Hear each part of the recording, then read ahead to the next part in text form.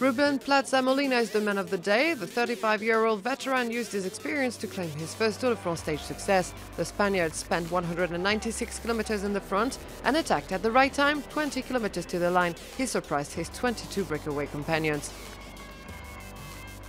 10 years after his only Grand Tour success, it was during the Vuelta, Ruben PLAZA offers his team LAMPRE their first victory since 2010.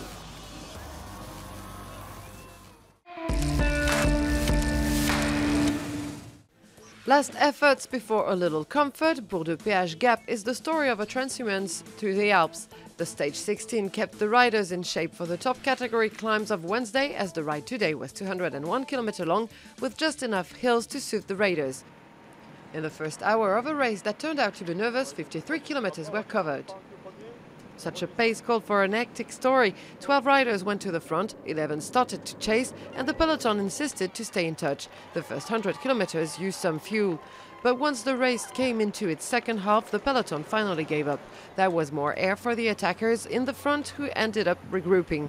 Therefore, the breakaway was made of 23 men, of which the green jersey Peter Sagan, Boisson Hagen, Thomas de Gendt, Matteo Trentin or Pierre Fedrigo, who hoped to renew his exploit from 2006. With a 12-minute advantage as they were approaching the two difficulties of the day, the Col de Cabre and the Col de Mons, both Category 2 climbs, the breakaway riders could dream of a stage success. Their cooperation ended less than 50 kilometers to the finish. The Australian Adam Hansen, a two-time stage winner from La Vuelta and the Giro, wanted one from the Tour. Marco Haller caught him, but the Col de Mons doomed their ambition. Their pursuers swallowed them up. The 9-kilometer-long ascent with 5.6% gradient hurt some legs. Ruben PLAZA chose to go alone as the others were gauging each other in the back. No one wanted to help Sagan, the most dangerous man. With the 1-minute gap at the top, the LAMPRE rider had a good shot. Despite a little fear in the descent where Beloki, his teammate, fell 12 years ago despite Sagan's desperate comeback attempt, PLAZA consoled his team after Rui Costa was forced to quit. Far behind in the peloton, Vincenzo Nibali tried to make the best of his day. The Italian narrowed his gap on FROOME by 30 seconds, and Geraint Thomas was sent off the road in the La Rochette descent by Francis Warren and Barguil. The rest day will be much welcomed.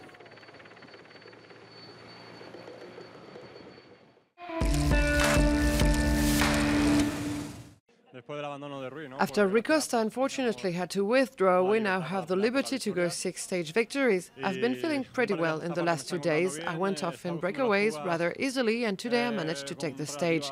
We were very fast all day.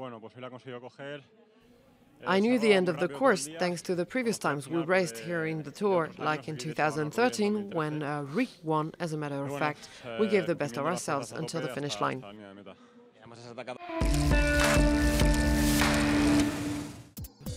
It's the 5th time this year that Sagan finishes a stage in 2nd place. Tekle Madat came in 53 seconds adrift. The yellow jersey group arrived 18 minutes later.